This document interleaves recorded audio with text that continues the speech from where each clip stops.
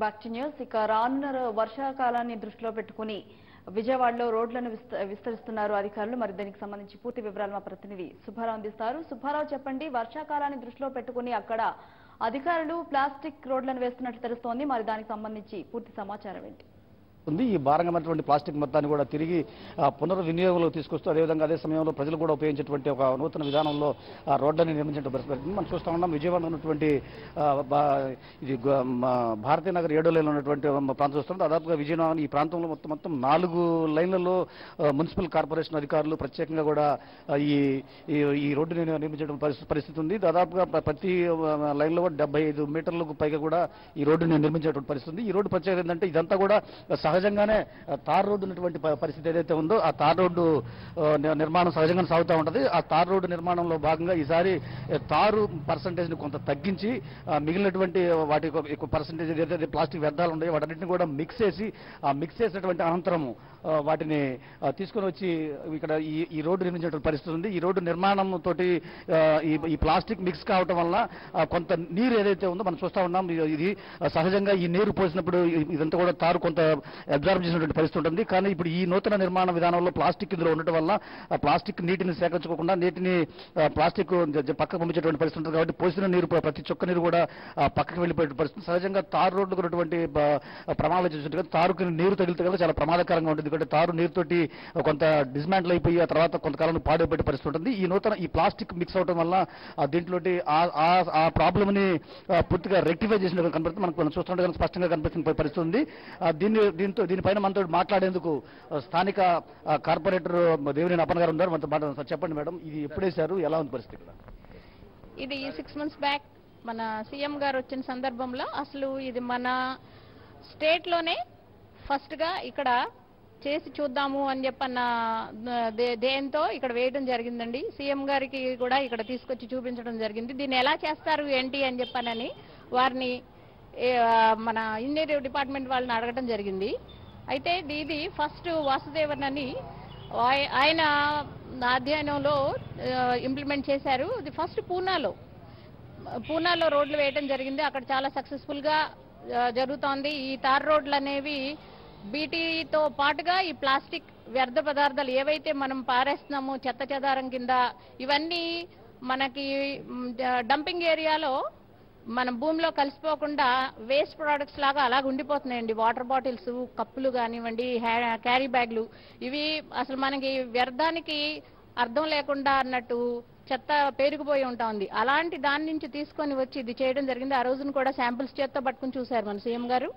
అవన్నీ కూడా చిన్న చిన్న ముక్కలు 2.35 నుంచి 4.65 mm వరకు ఉండేటటువంటి చిన్న చిన్న క్వాంటిటీలోనే వీటిని దాంట్లో వేయడం జరిగి అవన్నీ బాగా నుజ్జు అయిపోయినాక దాంట్లో ఈ బీటీ అనేది కలిపి గ్రాన్యూల్స్ అవన్నీ కరిగినాక 165 degrees నుంచి 170 degrees వరకు ఉండే వేడిలో దీంట్లో వేసి క్రషర్లో వేసి దాన్ని ఈ బీటీ ఏదైతే వేస్తుందో మెషిన్ దాంట్లో వేసి వేయడం జరిగింది. మామూలుగా దీనికోసం వాడేటటువంటి ఆ మెషినరీ అదంతా కూడా మామూలుగా వేసేదానికోసం, దీనికోసం ఒక కొత్త పరికరాలు కూడా ఏమీ అక్కర్లేదని చెప్పని అన్నారు. చాలా సింపుల్ గా అయిపోయే ప్రాసెస్, ఖర్చు కూడా తక్కువ. బీటీ రోడ్ లో వేసేదానికన్నా కూడా 4 రెట్లు తక్కువ ఖర్చు అవుతుంది దీనికని చెప్పని తెలియదు. లైఫ్ స్పాన్ అని చెప్పారు. సహజంగా బీటీ రోడ్ వచ్చేటప్పటికి వర్షాకాలాలు దాటిన తర్వాత మార్పులు చూపెట్టే పరిస్థితి ఉంది. ఇది 10 times ఎక్కువ లైఫ్ స్పాన్ ఉంటుందని చెప్పడం జరిగిందండి. ఈ బీటీ రోడ్ ఏమో వానకి తొందరగా పోతుంది, ఇదైతే 10 times మనకి లైఫ్ స్పాన్ ఉంటుందని చెప్పడంతో ఇది చాలా ఇంట్రెస్టింగ్ గా కూడా అనిపించి దీనికి మనం విజయవాడ ఎందుకు వెళ్ళకూడదు అని చెప్పని కూడా అనుకోవడం జరిగింది. మరి ఇక్కడ మన అపార్ట్మెంట్ లేడీస్ వీళ్ళందరూ కూడా ఈ రోడ్ ఇదివరకు చాలా అధ్వానంగా ఉండేది. ఈ బీటీ ఇది వేసినాక వానలు పడితే కనుక ఎలా ఉండేదో తెలిసేది, కానీ వానలు అయితే పడలేదు. కానీ ఏదైనా రోజు నీళ్లు పడతానే ఉంటాయి. ఇక్కడ కార్లు వాష్ చేసుకుంటున్నారు, అయినా ఏ మాత్రం కూడా చెక్ చెదరలేదు. ఇక్కడ మరి మన కాలనీ ప్రెసిడెంట్ గారు, మరి మా డివిజన్ ప్రెసిడెంట్ గారు వీళ్ళందరూ కూడా ఉన్నారు. వీరందరూ రోజు ఇటే నడుస్తూ ఉంటాము. రోడ్డు చాలా బ్రహ్మాండంగా ఉంది అని చెప్పనని మేమందరం అనుకుంటున్నాం. చెప్పండి అమ్మా, మీరు ఈ ప్రాంతంలో ఉంటున్నారు కదా, చెప్పండి మీరు ఎట్లా అనిపిస్తుంది? ఇది మామూలుగా మనం బీటీ లే చేసిన దానికంటే కూడా కొద్దిగా రిలయబిలిటీ ఎక్కువ ఉంది. ఇది ఎక్కువ కాలం మన్నేటటువంటి స్వభావం కనపడుతుంది. అది ఇంకొక సీజన్, ఈ రైనీ సీజన్ కూడా పాస్ అయితే కానీ దీని ఎఫెక్ట్ పూర్తిగా మనకు అర్థం కాదు. అంటే ఈ ప్లాస్టిక్ ని మిక్స్ చేసామని చెప్తున్నారు కదా, ఇంతకుముందు తార్ రోడ్డుకి ఈ రోడ్డుకి ఏమైనా విజిబుల్లో ఏమైనా మీకు తేడా అనిపిస్తుంది? విజిబుల్ ఫినిషింగ్ మామూలుగానే కనబడుతుంది ఇది, కానీ లోపల ఇంగ్రీడియంట్స్ అన్నీ కూడా చిప్స్ బదులు ఈ ప్లాస్టిక్ మెటీరియల్ కూడా వాడారు కాబట్టి ఇది ఖచ్చితంగా వాటర్ ప్రూఫ్ నేచర్ ఉంటుంది దీనికి. అంచేత ఎక్కువ కాలం ఆగడానికి అవకాశం ఉంది. అంచేత వర్షాకాలం నీళ్లు నిలబడినా కూడా ఏది డ్యామేజ్ రాకుండా. తారు అయితే ఏమవుతుందంటే మనం ఇంత నీరు నిలబడితే మనం చూస్తూ ఉండగానే పెద్ద ప్యాచ్ అయిపోతుంది అది ట్రాఫిక్ నడుస్తుంటే. ఇది ఈ ప్రత్యేకించి ఈ సిస్టంలో అది కనపడతల్లా, ఏది ఆ రకమైనటువంటి డ్యామేజ్ రావట్లా. ఏదైనా ఇంకొక సీజన్ మనం ఏది చూసి వర్షాకాలం ఏది దీని రిలయబిలిటీ ఎంతవరకు అనేటటువంటిది మనకు పూర్తిగా అర్థమవుతుంది. అంటే తారు ప్రస్తుతం ఉన్నటువంటి టెంపరేచర్కి ఎండలకు కూడా తారు మొత్తం కూడా కరిగిపోయే పరిస్థితి కనిపిస్తుంది చాలా చోట్ల సిటీలో కూడా. అటువంటిది ఏమైనా కనిపిస్తుంది? లేదు, ఏది మామూలుగా అయితే బ్లీడింగ్ వస్తుంది అది ఏది మామూలు సిస్టంలో, ఏది లోపల ఉండదు కూడా పైకి కవర్ అయిపోతుంది వచ్చి ఏది హీట్కి బాయిల్ అయ్యి. దీంట్లో ఆ సిస్టమ్ కనపడతలా. యాజ్ టెక్చర్ ఇంతకుముందు వేసినప్పుడు ఎట్లా ఉందో ఇప్పుడు అట్లాగే ఉంది దాదాపుగా 100%. అది మీరు చెప్పండి, ఏం చూస్తున్నారు? డెఫినెట్గా ఇదేంటంటే వెహికల్స్ వెళ్ళేటప్పుడు మామూలు తార్ రోడ్లో అయితే బంపింగ్ వస్తుంది, ఆ షాక్ అబ్జర్వ్స్ ప్రాబ్లం కానీ కుషనింగ్ ప్రాబ్లం వస్తుంది.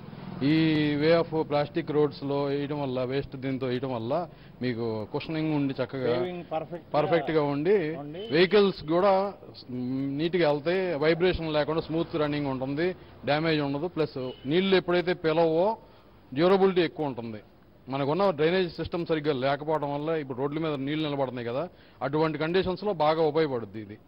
అంటే ఇప్పుడు రోడ్డు మీద నీళ్లు నిలిచేటటువంటి పరిస్థితి ఆటోమేటిక్గా మస్ట్గా డ్రైనేజ్ కావాల్సిన పరిస్థితి. డ్రైనేజ్ లేని దగ్గర కూడా ఇట్లాంటి లేవు కాబట్టి రోడ్లు పాడైపోవడానికి అవకాశం ఉంటుంది.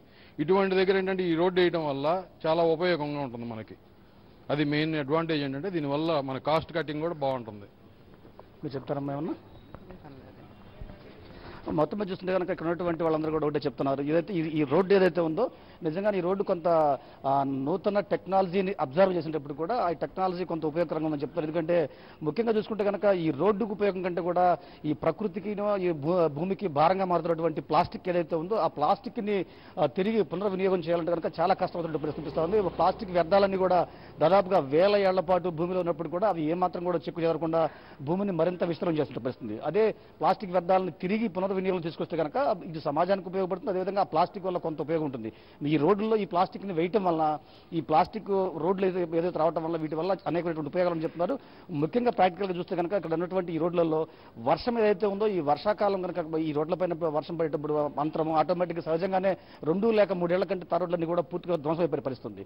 కానీ ఈ ప్లాస్టిక్ వేయటం వల్ల ఈ రోడ్ ఏదైతే వాటర్ ఉందో వాటర్ని తీసుకోకుండా పరిస్థితి ఉండడంతో ఇక్కడ వాటర్ అబ్జర్వేషన్ లేనటువంటి నేపథ్యంలో ఈ రోడ్లన్నీ కూడా చాలా అద్భుతంగా ఉన్నాయి. అదేవిధంగా కుషన్ చెప్పుకుంటే కనుక ఇటు వాహనదారులు ఎవరైతే ఉన్నారో ఈ 4 వీలర్స్ వాళ్ళంతా కూడా ఈ రోడ్డు కుషన్గా ఉండటం వల్ల వారికి కూడా ఎటువంటి ఇబ్బందులు లేకుండా ఉంటే చాలా బాగుంది చెప్తారు.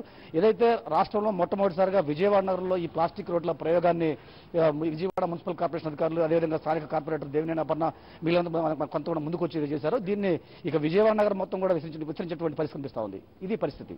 Art studio.